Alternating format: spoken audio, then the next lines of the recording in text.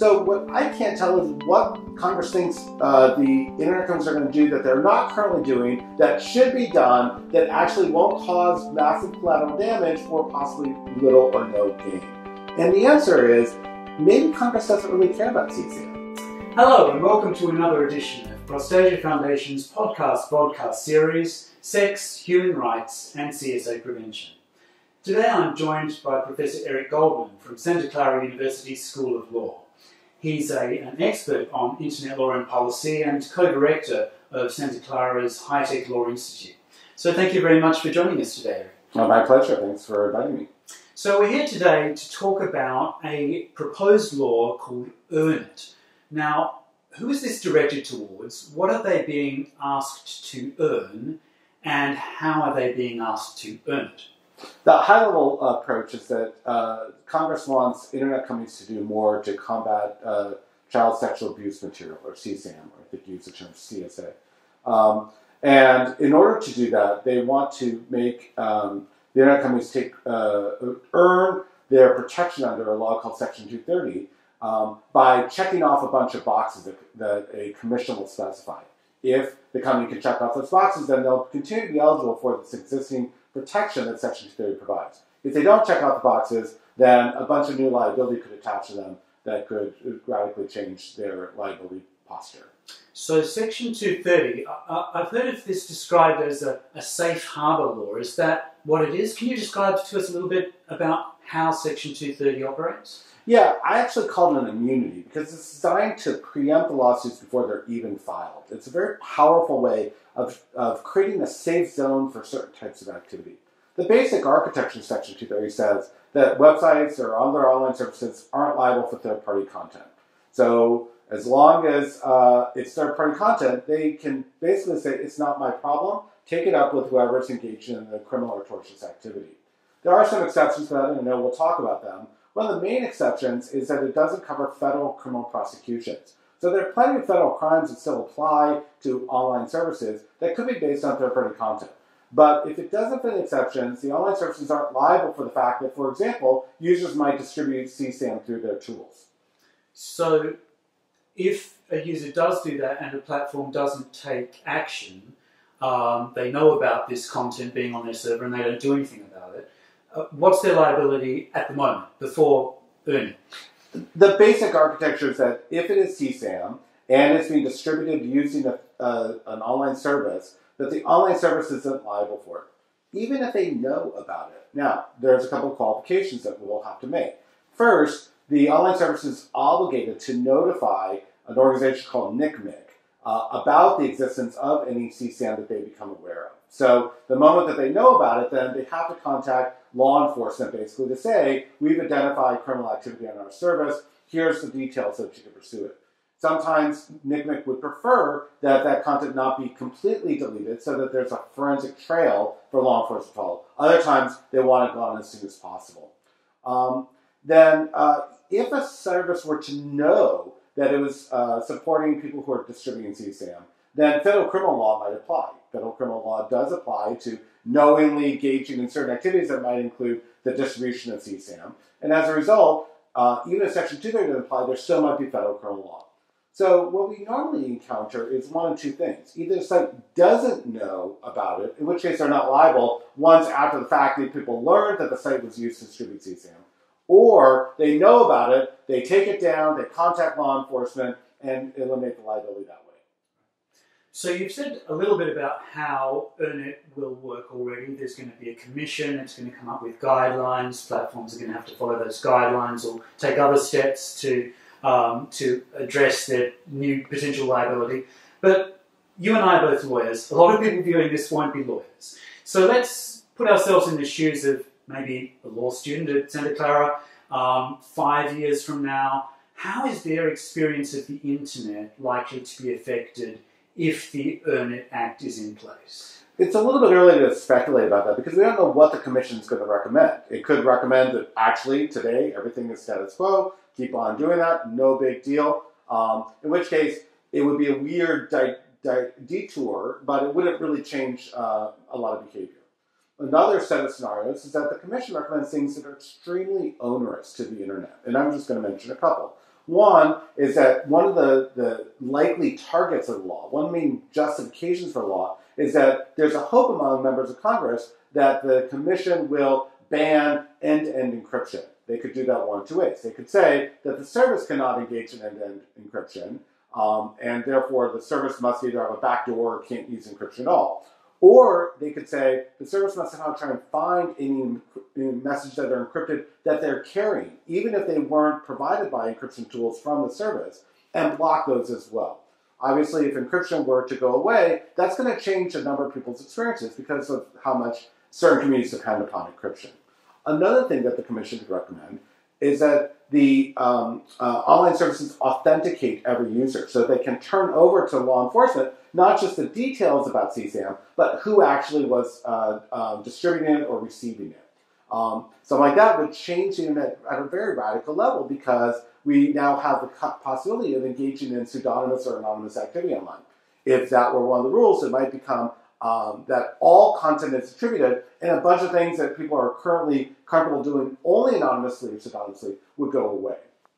So I've heard also this law being compared to FOSTA. Are there similarities with FOSTA, the anti-sex trafficking law, and are there any key differences? There's some significant commonalities with FOSTA. FOSTA basically said Section 230 is still in place, but we're going to carve off two categories of liability that now are newly exposed, that Section 230 no longer covers. That will include state criminal prosecutions and civil lawsuits. And the Internet Act would do the same. If a site doesn't comply with the checkbox items from the Commission, then they would face new liability under the state crimes as well as the civil claims. The civil claims could be state claims. They could also be claims that are existing under federal criminal law that are preempted by Section 230. So in that sense, it's similar. What's different is that FOSTA didn't create this minimum checklist of obligations. It didn't create this commission/censorship board to try and tell internet sites what they must do in order to avoid liability. We might say that could end up being a good thing. If the Commission gives us a well-defined checklist of things to do, everyone knows what they have to do. It also is possible that the checklist that comes out of the Commission will be far more onerous than whatever people have to do to comply with FOSTA. So I guess that depends on the composition of the Commission, right? So there's 16 members. Who are they? So it's a little bit unclear about exactly what the composition of the Commission is going to look like, because that's changed from the first to the second draft, and we don't know if it's going to continue further change. But the basic structure is that there are 7 people who are clearly law enforcement, plus 2 NGOs that are supposed to be advocates of victims of CSAM. Those 9 votes are likely all to support anything that law enforcement asks for. There are 4 representatives from internet companies, 2 from big companies, 2 from smaller companies. Now let's assume that they vote together, although they might not. That's 4 votes that will be aligned to support the internet company's interests. Then there are 3 remaining votes, 2 from technologists and 1 from a privacy expert. Those votes are a little bit unclear which way they could go. Some of those people might be sympathetic to internet companies. Some of them might be sympathetic to law enforcement. Some of them might be on some different spectrum altogether. So actually knowing how the Commission is going to be voting is a little bit unclear because of those 3 wobble votes. In order for anything to get out of the Commission, it's going to need 11 yes votes. Remember, they already have 9 likely votes for law enforcement. Or there needs to be 6 clear no votes. And remember, there are 4 internet company votes. So those 3 votes in the swing are the ones that would likely determine the outcomes. And who decides in the end? But also, how are these recommendations enforced? Or perhaps they're not enforced. Are they binding or not? So the Commission would promulgate regulations once they get the requisite 11 votes. They would go to what appears to be, in the latest draft, a brain trust of the Attorney General of the United States, the head of the Department of Homeland Security, and the chair of the Federal Trade Commission. And it's unclear what that brain trust will do because there was a change from draft 1 to draft 2, and it didn't actually nail down all the details. So we don't know if they have to agree, all 3 of them, if 2 of the 3 can agree, if the AG just needs to talk to the other 2 and has the final decision-making authority. We're not clear what will happen. Once something gets out of that brain trust, however that will work, Congress has a chance to disapprove it. It becomes presumptively law, but Congress has 90 days to disapprove it. Now, the mechanisms for disapproval are extremely ornate. They're very baroque. There's 10 out of the 30 pages of law are dedicated just to how Congress could disapprove. They really don't want Congress disapproving anything. And then, assuming that Congress doesn't disapprove anything, then what emerges in the brain trust becomes a set of a safe harbor, basically. A site can now say, I have complied with everything in safe harbor, and therefore I'm presumptively eligible for this Section 230 protection. They have to self-certify, the internet sites have to self-certify that they have complied with all the recommendations from the commission. And so long as they do so, and no one enforces it, that no one double checks them, then they're good to go. They complete Section 230 as an immunity.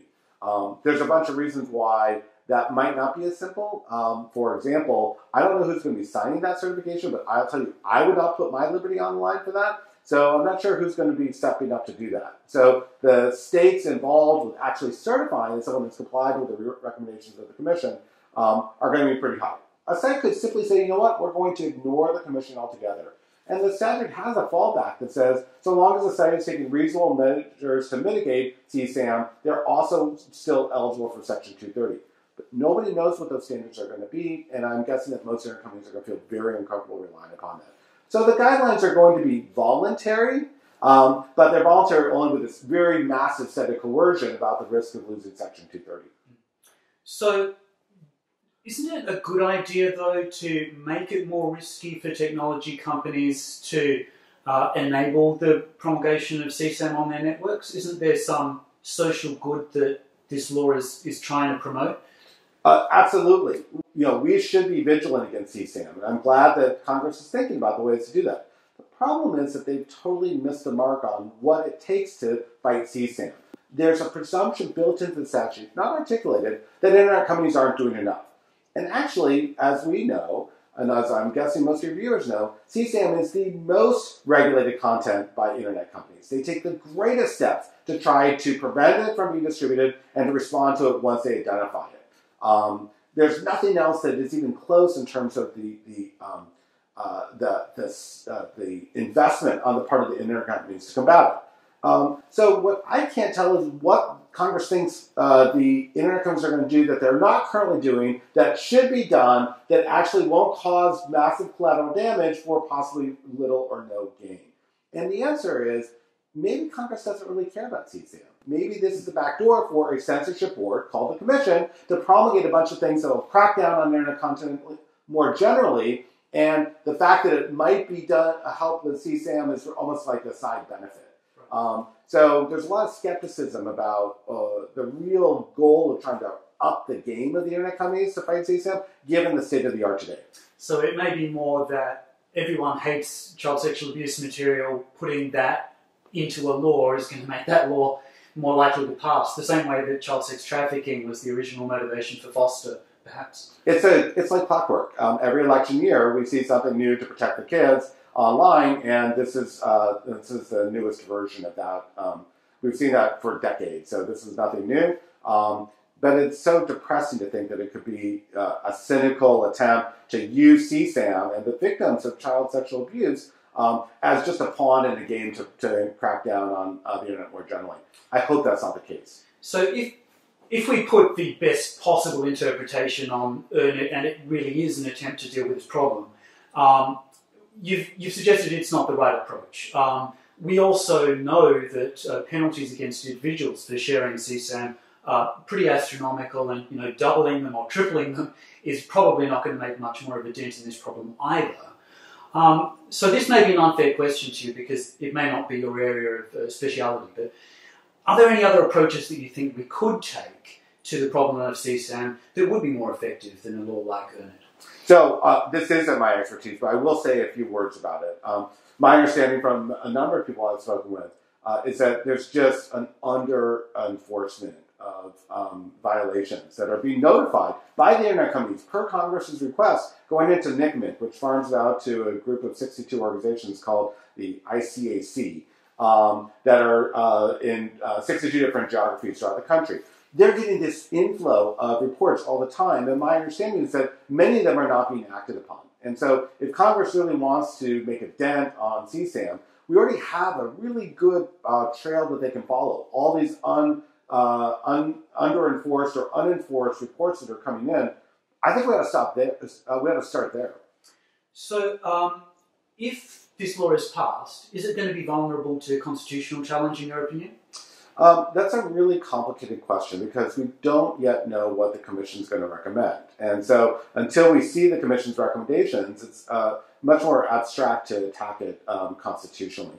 But my view is after some of the cases involving trademark registrations for things that the government doesn't like, which were deemed unconstitutional, where the government refused to grant a privilege based on unconstitutional standards, it seems that the Earn It Act is potentially vulnerable to a categorical challenge by conditioning a privilege, Section 230, on potentially unconstitutional activity on the part of the internet companies. So I think there is likely some constitutional limits, but until we see the recommendations, it's a little bit abstract. I'm not sure we'll see that challenge at the inception.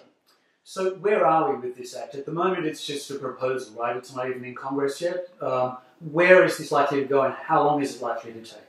It has not yet been introduced. We haven't seen the version that will be introduced, and it's possible, I think even probable, that the version I saw, what I'll call Draft 2 from early February, will be modified for its final introduction. So when we see that, then we'll actually really be able to see where the proponents are drawing the line in the sand and saying this is what we're really prepared to stand behind. Once it gets introduced, then typical process will be for the proponents to go in and rally up their colleagues to co-sponsor it. With FOSTA, as you may recall, there were dozens of sponsors in the Senate and hundreds in the House. And so, by the time that it came to a vote, it was pretty clear all these co-sponsors were either going to have to renege on their co-sponsorship or they were already a yes vote. The fate was sealed. It's possible that something like that will take place. However, I do think that there's going to be some questions among the potential co-sponsors about exactly what does this law do and why is it being done this way? And do we really trust that this is the best mechanism? Among other things, it puts a lot of power in the hands of our Attorney General. And right now, I think there's a lot of questions whether our Attorney General is actually representing America's interests in the behavior that he's engaging in. So do we really want to put more power in the hands of that person? And more generally, it's a broad delegation of authority by Congress to this commission. Is that really how Congress should handle the really important questions in CSAM? To basically say, it's too hard for us, go put these commission members to try and figure out what we can't figure out? It strikes me that Congress really ought to think carefully about that delegation. So it's not obvious to me that there's going to be a roll-up of co-sponsors, but it's a very dangerous bill because of the fact that in order to oppose it, the counter argument is now you support CSAM, and nobody wants to do that. Yeah. So do we already have an idea of who's lining up in favor or against, or is it too early to say? We do know that the drafter is Senator Graham's office. Senator Blumenthal is working with Senator Graham, which makes it a bipartisan bill. And that, of course, also makes it dangerous because Congress normally is gridlocked on anything that's partisan. But if this is a nonpartisan effort or a bipartisan effort, that gets around a lot of potential gridlock. I haven't yet heard who else is going to line up for or against, and it's probably too early to tell. So how can our viewers or listeners track this bill and find out more? Well, obviously, when it's introduced, there will be a lot of coverage about it. And please, listeners, viewers, make sure that you understand that this is not really a battle between law enforcement and the technology companies. There's a general presumption among a lot of people that Section 230 is a gift to the technology companies, and it makes them richer at the expense of everyone else. Section 230 is a gift to all of us as users of the internet. What we're really fighting for is what will the internet look like at the end of this commission report, once the internet companies face all this greater liability. What are they going to look like? And chances are they're not going to let us do the things that we enjoy today in the same format. And that's worth fighting for. So when the listeners hear it, they should, A, discount the headlines, tech companies oppose the Earn It Act, because that's not really who's the opposition. The opposition is all of us.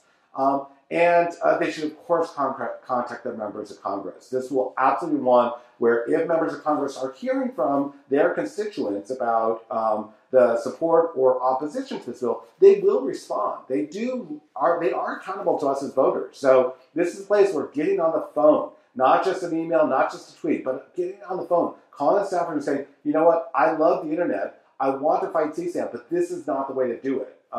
Will be extremely helpful. So I encourage all your viewers, listeners, please, please, please. We are going to be in the fight for the internet as we currently think of it today, and we can make a difference. Great. Well, that's very inspiring. Thank you very much for leading us through this bill, and let's all hope for the best. Thanks for the opportunity. Great talking with you. Okay, and thank you for tuning in. Join us again next month for another episode of Sex, Human Rights, and CSA Prevention. Bye-bye for now.